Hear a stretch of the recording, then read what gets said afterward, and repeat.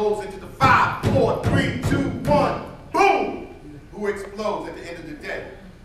Nothing against the rappers as far as his technique and style, but you got 30-year-old cats talking about 30-year-old issues so they can sell to 13-year-old kids. What a 12-year-old know about a club? He can't get into it. What a 13-year-old know about pool parties? What 11-year-old know about strip club? Number one, it's easy to sell 11-year-old sex. But what they know about it. Then is this confused about rap, hip-hop culture being gun culture, jail culture, and drug culture. Synonymously with that, to the point where we think BET, break it down. BET means what? Booty and Thug Network. Or Booty and Thug Fish Tank. Because that's what I do. Sometimes I keep it on, but I keep the sound down. Oh, that's just my Booty and Thug Fish Tank.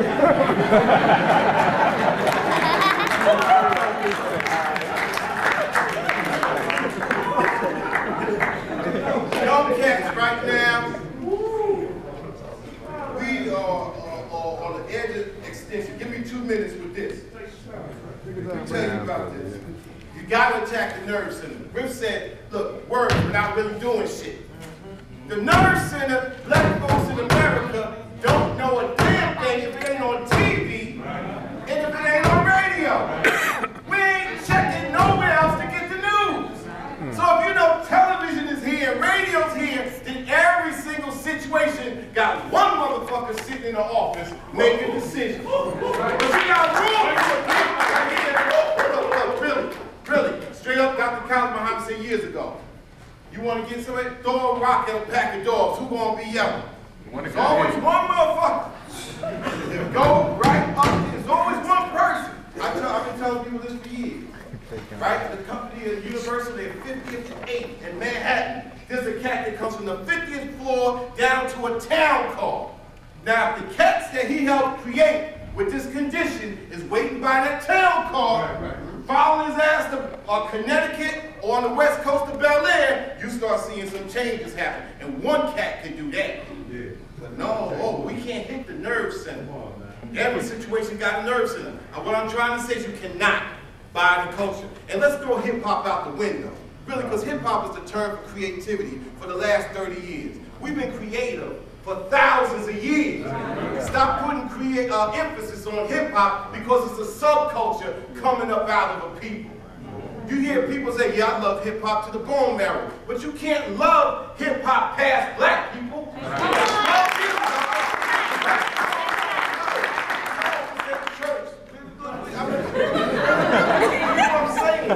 Hear what I'm saying? Hit the clap, it's taking my minutes, my time. You hear 12 years ago, when white boys was wearing them African medallions, remember those? Cat be like, yo, white boy, take that shit off. That's what you said, that's right. Yeah. That's right. But then when cats start talking Kemetic and start breaking it down, ISIS papers, then black, I don't know, white boy too deep, I don't wait for niggas for that shit.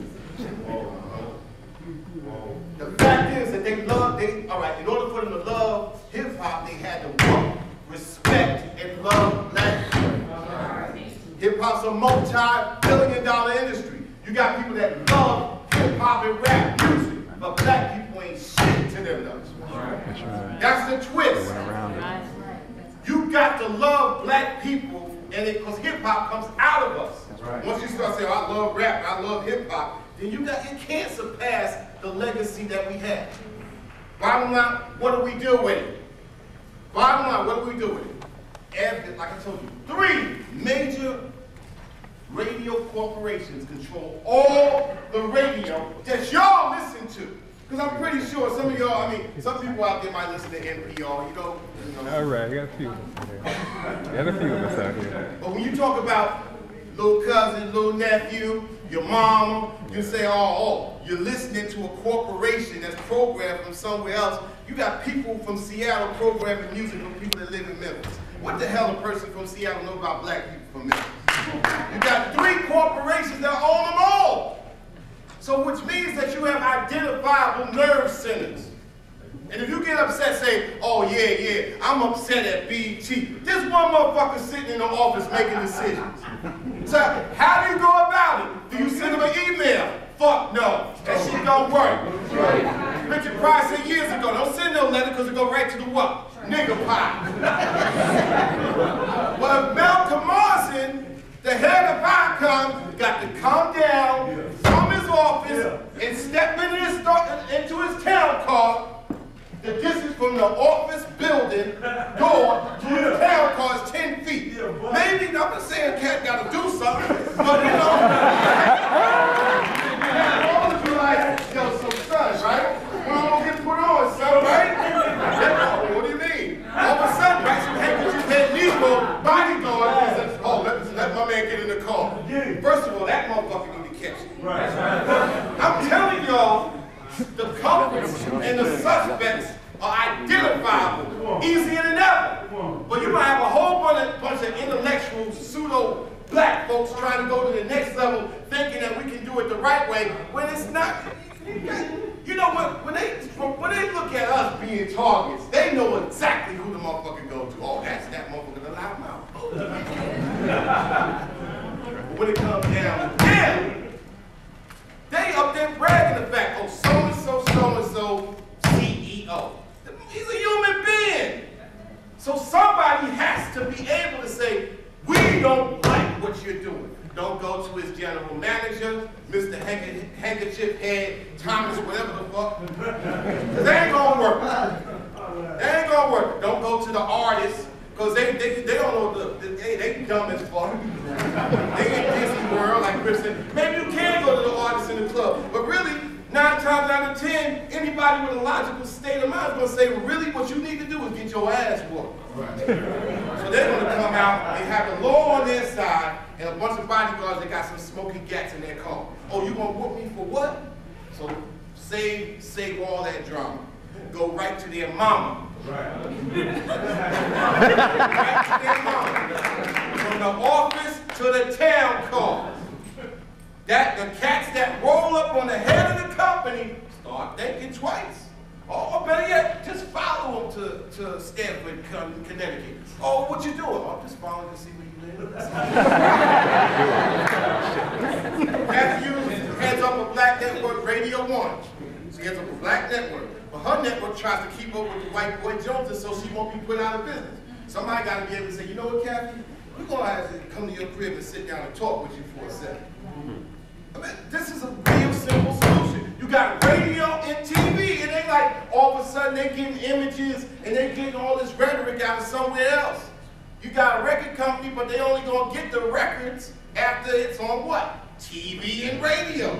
We could put out a bunch of records, put them out over the internet and stuff, but people gonna flock to what they see on TV and what they hear on radio, especially black folks, because we need robots.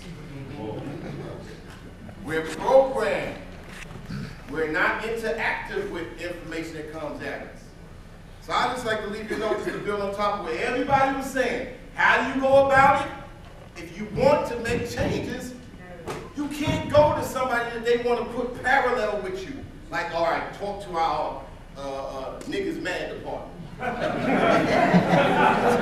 It's not going to work. You're too intellectually smart for that. But don't let your intellectualism, if that's such a right word, stop you and stifle you from really doing something. V103, they owned by who? But who? I mean, you're white, okay. Who?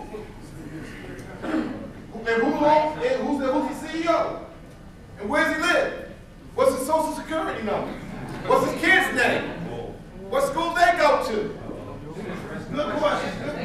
Oh, yeah. We do a lot of research, but we're doing the right research. We're doing all the way around the block research, but not going to the fucking point. TV network, who control WB? Are we mad at UPN? Who's the head of the UPN? I had a show. I tried to put a Larry King type show to reverse some of the madness in 1996. I had a conversation. I said, look, man, this is something you better do. You know, they kicked me out of the office in Paramount in Los Angeles. Put on Homeboys from Outer Space next month and told my manager that I didn't fit the agenda. I guess the fuck not.